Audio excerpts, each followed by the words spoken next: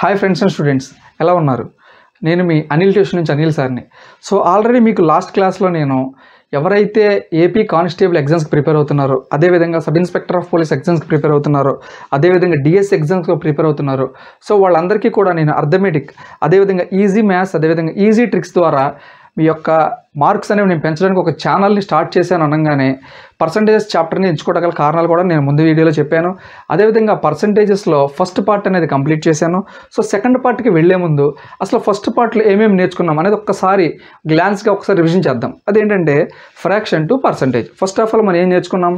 Fraction ఇచ్చినప్పుడు ఏదైనా fraction నుంచి పర్సంటేజ్కి మార్చుకోవాలి. అదేవిధంగా ఏదైనా సరే ఒక పర్సంటేజ్ ఇచ్చినట్లయితే ఆ పర్సంటేజ్ని ఫ్రాక్షన్ కింద మార్చుకోవాలి. ఫస్ట్ ఈ పాయింట్ నేర్చుకున్నాం. ఆ నెక్స్ట్ పాయింట్ ఏం నేర్చుకున్నాం అంటే మనం ఎప్పుడైతే కనుక మనకి పర్సంటేజెస్ని ఇచ్చాడో ఈ పర్సంటేజెస్ని మనం ఫ్రాక్షన్స్, అదేవిధంగా ఫ్రాక్షన్ ఇచ్చినప్పుడు పర్సంటేజెస్ నేర్చుకున్నాం first point. So second point ఏం నేర్చుకున్నామంటే x% of y is same as y% of x. So ఈ 2 పాయింట్స్ అనేవి వెరీ వెరీ ఇంపార్టెంట్. ఎందుకంటే మనం ఈ చాప్టర్లో యూజ్ చేసే ప్రతి ప్రాబ్లం దగ్గర కూడా ప్రతిసారి నేను ఈ విధంగా చెప్పకుండానే ప్రాబ్లమ్స్ అనేవి సాల్వ్ చేస్తూ ఉంటాను. సో దానివల్ల మీరు ఏంటంటే ఎప్పుడైతే మీరు మొదటి పార్ట్ చూసి దీన్ని అర్థం చేసుకున్నారో ఈ సెకండ్ పార్ట్ యొక్క వీడియో పర్సంటేజెస్ చాప్టర్ అనేది మీకు ఈజీగా అర్థమవుతుంది. కాబట్టి ఈ రెండు మళ్ళీ ఒకసారి ఎక్స్ప్లెయిన్ చేశాను. సో ఇప్పుడు ఏం చేద్దాం, మనం టాపిక్లోకి వెళ్ళిపోదాం. సో టాపిక్లోకి వెళ్ళే ముందు ఒక 2 ఇంపార్టెంట్ ప్రాబ్లమ్స్ అనేవి మీ చేత నేను సాల్వ్ చేపిస్తాను. మీరు కూడా ఒకసారి ట్రై చేయండి. అందులో ఫస్ట్ ప్రాబ్లం చూద్దాం.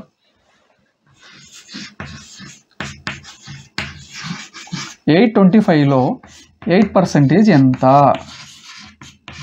ఒకసారి చూడండి. మళ్ళీ 825లో 8% ఎంత అని ఒక క్వశ్చన్ వచ్చింది అనుకుందాం. ఫర్ ఎగ్జాంపుల్ దీన్ని ఎలా సాల్వ్ చేయొచ్చు అంటే చూడండి, నేను ఆల్రెడీ చెప్పాను, మీరు ఎప్పుడైతే 8% ఉందో దీన్ని మేబీ రాసుకుంటే కనుక ఈజీగా ఉండడానికి మీరు 10 - 2% ఈ విధంగా రాసుకుని క్యాలిక్యులేట్ చేయవచ్చు.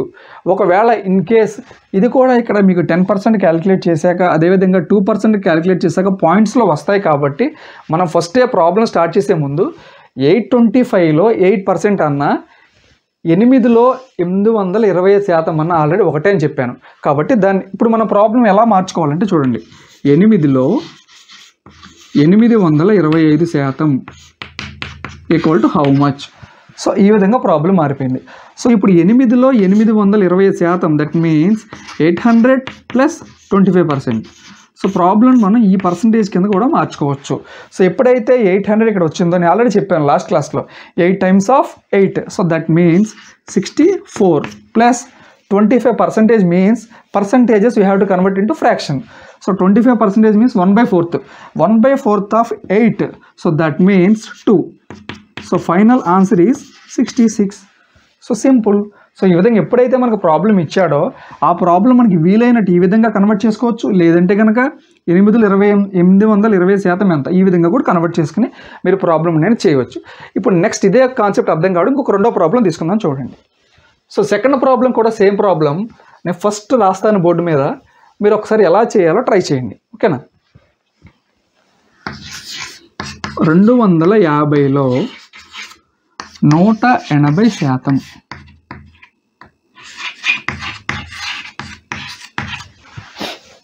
ఎంత? 250లో 180% ఎంత? ఈ ప్రాబ్లం ఇచ్చినప్పుడు మీరు ఏం చేయొచ్చు అంటే చూడండి, రాసుకుంటే మేబీ 100 + 80 అని రాసుకోవచ్చు. లేదంటే కనుక 180లో 250% అని రాసుకోవచ్చు అని చెప్పాను. సో కాబట్టి ప్రాబ్లం అనేది ఎలా మారిపోయింది? ఇప్పుడు మనకి 180లో 250% ఈక్వల్ టు హౌ మచ్? ఈ విధంగా ప్రాబ్లం మారింది. సో ఎప్పుడైతే ఈ విధంగా ప్రాబ్లం మారిందో ఈ 250ని ఎలా రాసుకోవచ్చు? 200 + 50%. So 200% means 100% means 180. So 200% means 2 times of 180. So that equal to 360 plus 50%. So 100% means 180. 50% means half of this value. So 90.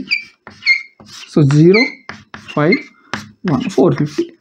So 450 is the final answer. So ఈ విధంగా బేసిక్ ప్రాబ్లమ్స్ ఫస్ట్ చాప్టర్లో మనం ఏదైతే నేర్చుకున్నామో దాని కంటిన్యూషన్గా ఈ యొక్క 2 ప్రాబ్లమ్స్ మనం నేర్చుకున్నట్లయితే కనుక మనం ఇంకా ఫర్దర్గా పర్సంటేజెస్లో వెళ్ళడానికి వీలవుతుంది. సో నెక్స్ట్ వేరే మీడియం లెవెల్కి ప్రాబ్లమ్స్లోకి ఇప్పుడు మనం వెళ్దాం. సో మీడియం లెవెల్ ప్రాబ్లమ్స్లోకి మనం వెళ్ళే ముందు ఏంటంటే చూడండి, సో పర్సంటేజెస్ అనేవి ఎలా క్యాలిక్యులేట్ చేయాలో మీకు ఆల్రెడీ చెప్పాను, దాని యొక్క అప్లికేషన్స్ కూడా చెప్పాను. అప్లికేషన్స్లో one of the best example చెప్తా చూడండి. ఇప్పుడు ఫర్ ఎగ్జాంపుల్ మీరు ఒక కంపెనీ రన్ చేస్తున్నారు అనుకుందాం, ఓకేనా. ఆ కంపెనీకి మీరే ఓనర్ అనుకుందాం మేబీ. సో ఓనర్ మీరు అయినప్పుడు సో కంపెనీలో సమ్ పర్సన్స్ అనేవి వర్క్ చేస్తున్నారు. సో వర్క్ చేసినప్పుడు ఏమైందంటే some percentage of the workers ఏం చేశారంటే మీకు స్ట్రైక్ చేస్తానికి లేదా సమ్మె చేస్తానికి ఒక notice ఇచ్చారనుకుందాం, some of the percentage of the members. So ఆ నోటీస్ ఇచ్చినప్పుడు మీరు ఏం చేయాలి, ఆల్రెడీ మీరు ఒక అవుట్పుట్ రావడానికి మీరు ఆల్రెడీ ఒక ప్లాన్ వేసుకుని ఉంటారు. బట్ ఎప్పుడైతే మనకి ఈ యొక్క వర్కర్స్ మీకు ఒక స్ట్రైక్ నోటీస్ ఇచ్చారో వర్కర్ స్ట్రెంత్ తగ్గిపోతుంది. సో వర్కర్స్ స్ట్రెంత్ ఎప్పుడైతే తగ్గిపోయిందో మీరు రిమైనింగ్ వర్కర్స్ ఉంటారు కాబట్టి ఆ రిమైనింగ్ వర్కర్స్కి మీరు వాళ్ళ యొక్క వర్క్ టైంని పెంచాలి. అప్పుడు పెంచినప్పుడు మాత్రమే మీ యొక్క టోటల్ అవుట్పుట్ అనేది సేమ్ అవుతుంది. అది ఎలాగో చూడండి, ప్రాబ్లంలో చెప్తాను. For example 25% of the workers ఏం చేశారంటే స్ట్రైక్కి వెళ్ళారు అనుకుందాం. కంపెనీలోంచి 25% ఆఫ్ ద వర్కర్స్ స్ట్రైక్కి వెళ్ళిపోయారు. సో మిగిలిన వాళ్ళు ఎంతమంది ఉంటారు, ఇంకా 75% ఆఫ్ ద పీపుల్ ఉంటారు. ఎందుకని ఆల్వేస్ పర్సంటేజెస్లో మనం ప్రతిదీ కూడా 100% తీసుకుంటాం కాబట్టి ఈ 25% ఆఫ్ ద పీపుల్ అనేవాళ్ళు స్ట్రైక్కి వెళ్ళారు.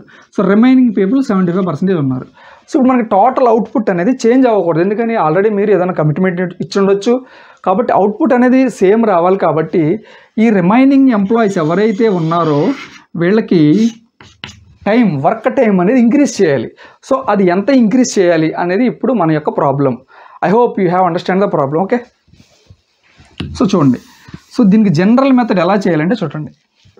ఫర్ ఎగ్జాంపుల్ కంపెనీలో 100 వర్కర్స్ ఉన్నారు అనుకుందాం,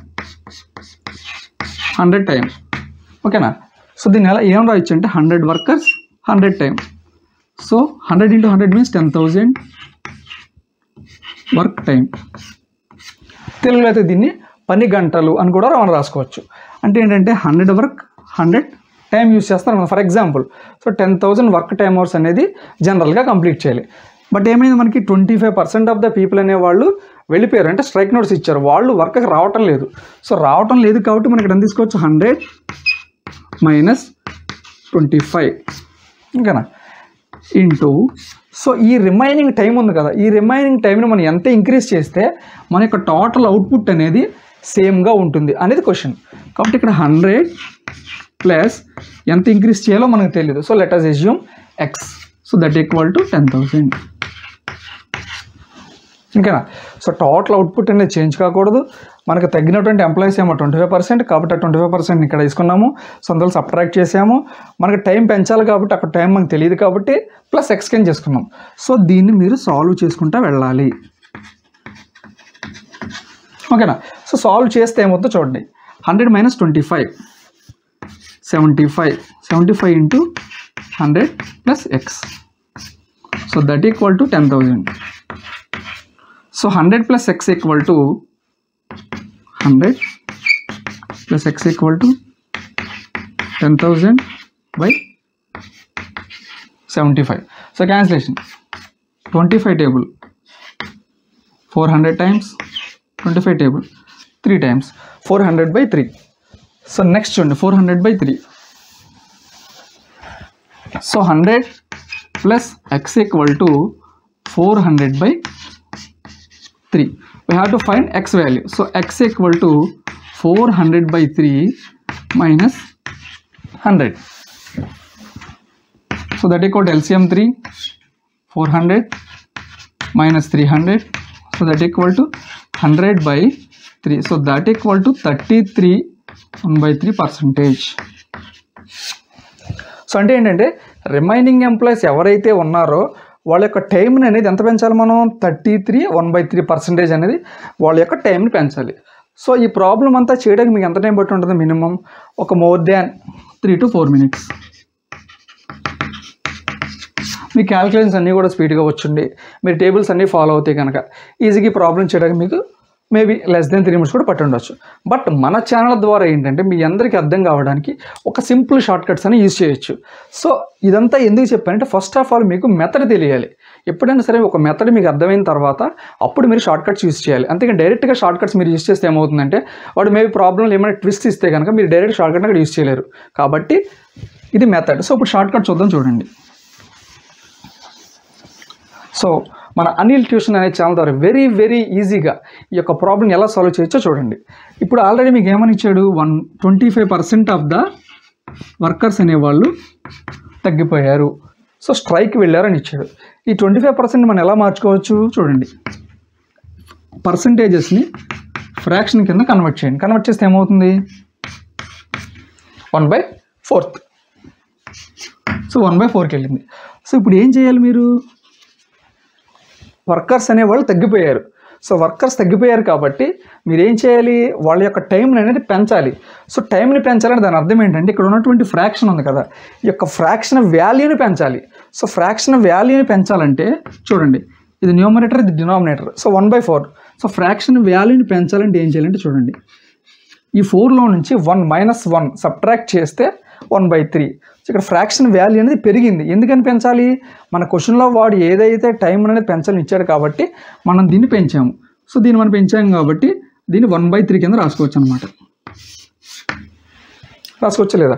సో 1/3 దాని అర్థం ఏంటి, 33.33%. సో ఆ విధంగా సింపుల్గా ప్రాబ్లం అంతా చేయకుండా ఇక్కడ ఏదైతే మనకి ఇచ్చాడో ఫ్రాక్షన్ని, ఆ ఫ్రాక్షన్ని పెంచాలి కాబట్టి ఇక్కడ డినామినేటర్లో నుంచి 1 సబ్ట్రాక్ట్ చేసి యొక్క ఫ్రాక్షన్ అనేది మనకి మారుతుంది. సో ఆల్రెడీ మీకు చెప్పాను. సో ఫ్రాక్షన్ నెక్స్ట్ ఏం చేయాలి, మీరు పర్సంటేజ్ కింద మార్చుకోవాలి. So మార్చుకున్నట్టయితే already 1/3 × 100.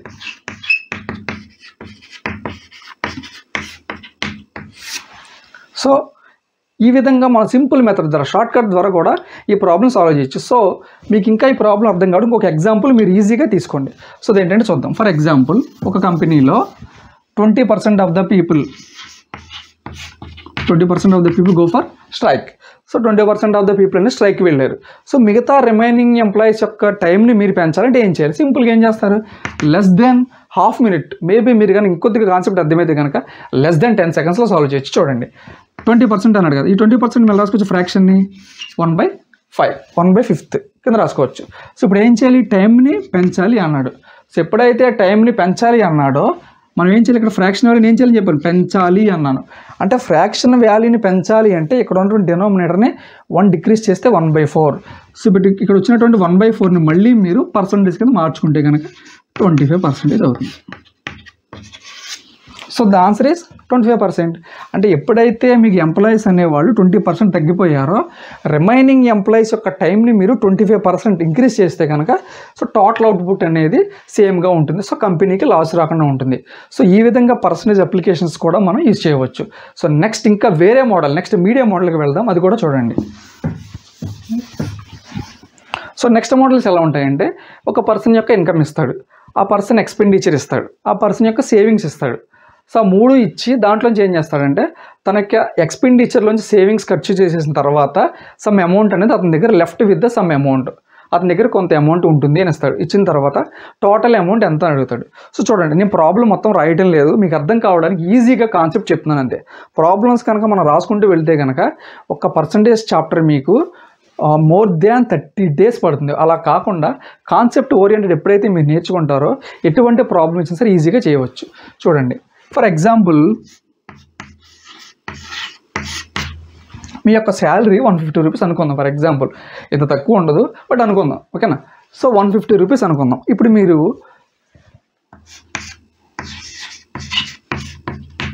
మీ యొక్క పర్ఫార్మెన్స్ చూసి కంపెనీ ఏం చేసిందంటే మీ యొక్క శాలరీని 20% ఇంక్రీజ్ చేసింది. సో శాలరీని ఎప్పుడైతే 20% ఇంక్రీజ్ చేసిందో మీకు ఎంత వస్తుంది, ఆల్రెడీ చెప్పాను, ఇది 100% అయినప్పుడు 10% means 15. So 20% means 15 + 15. So 30 rupees అనేవి మీ యొక్క శాలరీ అనేది పెరిగింది. సో 20% మీకు పెంచినప్పుడు మీ యొక్క శాలరీ ఎంత పెరిగింది, 30 రూపీస్ పెరిగింది. అంటే టోటల్గా మీకు వచ్చే శాలరీ ఎంత, 150 + 30 రూపీస్ 180 రూపీస్. సో 180 రూపీస్ మీ యొక్క శాలరీ వచ్చింది. సో ఎగ్జామ్లో ఎలా అడుగుతారంటే చూడండి, ఒక పర్సన్ యొక్క శాలరీని 20% ఇంక్రీజ్ చేయడం వల్ల అతని శాలరీ 30 రూపీస్ పెరిగింది అంటాడు. అతని యొక్క ఒరిజినల్ శాలరీ ఇది మనం ఫైండ్ అవుట్ చేయాలి. ఓకేనా, మనం ఏం చేసామంటే క్వశ్చన్ని తీసుకుని సో దాని నుంచి ఆన్సర్ తీసుకొచ్చాం. బట్ ఎగ్జామినర్ ఎలా ఆలోచిస్తారంటే దీన్ని 150 రూపీస్ని ఇవ్వడు, అతని ఇన్కమ్ ఇవ్వడు. ఏం చేస్తారంటే చూడండి, ఒక పర్సన్ యొక్క శాలరీని 20% ఇంక్రీజ్ చేశాడు. ఆ 20% ఇంక్రీజ్ చేయడం వల్ల అతని శాలరీ 30 రూపీస్ పెరిగిందంట. 30 రూపీస్ పెరిగినప్పుడు అతని ఒరిజినల్ శాలరీ అంత అని అడుగుతాడు. So simple model. సో ఎప్పుడైతే 20%కి అతని శాలరీ 30 రూపీస్ అనేది పెరిగిందో ఇది పర్సంటేజ్. ఓకేనా, సో 20%ని 30 రూపీస్ పెరిగింది. సో టోటల్ అంటే always we have to calculate 100%. ఓకేనా, సో ఇది ఇవ్వలేదు కాబట్టి మనం సాల్వ్ చేద్దాం. చూడండి, సో 20%కి 30 రూపీస్ పెరిగింది. సో టోటల్ ఎంత పర్సెంట్ ఉంది ఇక్కడ? 100%. How many times? 5 టైమ్స్. 5 రెట్లు కదా. సో 5 రెట్లు కాబట్టి ఇక్కడ కూడా ఎంత ఉండాలి? కంపల్సరీగా 5 రెట్లు. So 150 rupees. అర్థమైంది అనుకుంటా. సో ఓకేనా, సో ఈ విధంగా ఈజీగా సాల్వ్ చేయొచ్చు. ఫర్ ఎగ్జాంపుల్ చూడండి, ఇది మీరు జాగ్రత్తగా అర్థం చేసుకోండి. నెక్స్ట్ చూడండి, ఫర్ ఎగ్జాంపుల్ ఈ పర్సన్ యొక్క శాలరీ 150 రూపీసే. ఇతని శాలరీ చూడండి 30% ఇంక్రీజ్ చేశాడు అనుకుందాం. ఈ యొక్క శాలరీని ఎంత ఇంక్రీజ్ చేశాడు అనుకుందాం? 30% ఇంక్రీజ్ చేశాడు అనుకుందాం. సో 30% ఇంక్రీజ్ చేశాడు అంటే శాలరీ ఎంత? 150. 10% ఎంత? 15. ఇంకో 10% అగైన్ 15. ఇంకొక 10% again 15. So total 15 + 15 + 15. So 45 rupees అతని శాలరీ అనేది పెరిగింది. ఓకేనా, సో 150 రూపీస్ ఉన్నప్పుడు 30% పెంచాడు అంటే 15 + 15 + 15 45 రూపీస్ పెంచాడు. సో టోటల్ శాలరీ అనేది ఇంక్రీజ్ అవుతుంది. సో ఎగ్జామ్లో ఎలా ఇస్తాడంటే చూడండి, ఒక అతని శాలరీని 20% నుంచి 30% పెంచాడు. పెంచడం వల్ల అతని శాలరీ టోటల్ ఎంత ఇంక్రీజ్ అయింది? ఇక్కడ 30 రూపీస్, ఇక్కడ 15 రూపీస్. సో ఎంత ఇంక్రీజ్ అయింది? 30 నుంచి 45కి ఇక్కడ చూడండి, ఈ 30 రూపీస్, ఇది 45 రూపీస్. ఇది 20%, ఇది 30%. సో ఒక అతని శాలరీని 20% నుంచి 30% పెంచాడు. అంటే ఎంత పెంచాడు? ఇక్కడ 10% ఇంక్రీజ్ చేశాడు. సో 10% ఇంక్రీజ్ చేయడం వల్ల అతని యొక్క శాలరీ అనేది ఎంత పెరిగింది? 15 రూపీస్ పెరిగింది శాలరీ. ఇది పర్సంటేజ్. ఓకేనా, సో 10% పెంచడం వల్ల 15 రూపీస్ పెరిగింది. అతను ఒరిజినల్ శాలరీ అంత అన్నాడు. సో ఆల్రెడీ మీకు చెప్పాను, original salary means always we have to find out 100%. So that mean 10 times. ఓకేనా, ఇది 10 టైమ్స్ కూడా ఇక్కడ ఆటోమేటిక్గా ఉండాలి 10 టైమ్స్. So 150 rupees. ఓకేనా, సో ఇచ్చినటువంటి ప్రాబ్లం ఎలాగ మారిపోయింది చూడండి. ఇచ్చినటువంటి అతని ఇన్కమ్ 150, 20% పెంచితే 30 rupees. So total salary 180. So అదే ప్రాబ్లంలో 30% పెంచితే కనుక అతని శాలరీ 45 అవుతుంది. సో టోటల్ శాలరీ ఇంక్రీజ్ అవుతుంది. అలా అడగకుండా వాడు ఏం చేస్తాడంటే చూడండి, ఫస్ట్ 20% ఇంక్రీజ్ చేశాడు, అగైన్ తర్వాత 30% ఇంక్రీజ్ చేశాడు. సో దానివల్ల డిఫరెన్స్ చూసుకున్నాము. సో దాని నుంచి ఇన్కమ్ ఫైండ్ అవుట్ చేసాం. సో ఈ విధంగా ఈజీ మెథడ్స్ ద్వారా ప్రాబ్లం ఎప్పుడైతే మీరు సాల్వ్ చేయగలిగారో ఎగ్జామ్లో మీరు పెన్ యూజ్ చేయకుండా మీ యొక్క మైండ్ క్యాలిక్యులేషన్ ఫాస్ట్గా యూజ్ చేయవచ్చు. సో దాని ద్వారా ఏమవుతుందంటే ఈజీగా క్యాలిక్యులేట్ చేసి మీరు నెక్స్ట్ ప్రాబ్లమ్ సాల్వ్ చేయడానికి మీ టైం మిగులుతుంది. సో ఇది మన పర్సంటేజెస్లో సెకండ్ పార్ట్ అనమాట. సో ఈ సెకండ్ పార్ట్ అనేది కొద్దిగా బేసిక్ నుంచి మీడియం మోడల్కి వెళ్తుంది. ఏం పర్వాలేదు కదా, మీకు అర్థమైంది అనుకుంటున్నాను. ఓకేనా, ఈ మీడియం మోడల్ నుంచి నెక్స్ట్ మనం ఇంకొక 5 to 7 మోడల్స్ ఉంటాయి. ఆ 7 మోడల్స్ కంప్లీట్ చేసుకుంటే కనుక మనకి పర్సంటేజ్ చాప్టర్ అనేది కంప్లీట్గా క్లోజ్ అవుతుంది.